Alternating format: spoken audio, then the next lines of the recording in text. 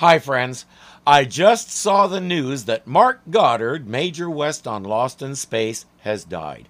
He was 87, which is a really good run. Although we all know him best from Lost in Space, he was a serious and popular character actor both before and after that role. As a kid, he had dreams of playing professional basketball, even though he was only 6 feet tall. Could happen. Ever heard of Spud Webb?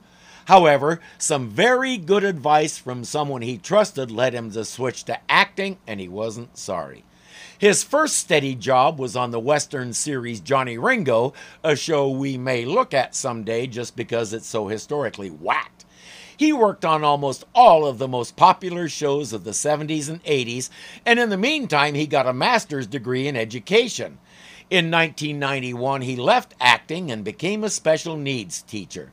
The impression I get overall is of a man who understood the importance of living in balance, as well as the importance of caring about other people and doing what you can for them.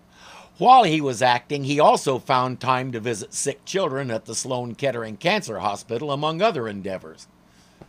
When I was teaching computers, there was always one student in the class who never said much, never asked questions, but just sat there and quietly excelled.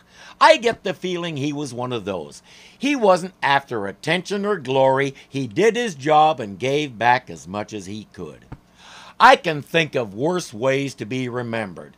Mr. Goddard, thank you for what you gave us. May people enjoy your work for centuries to come.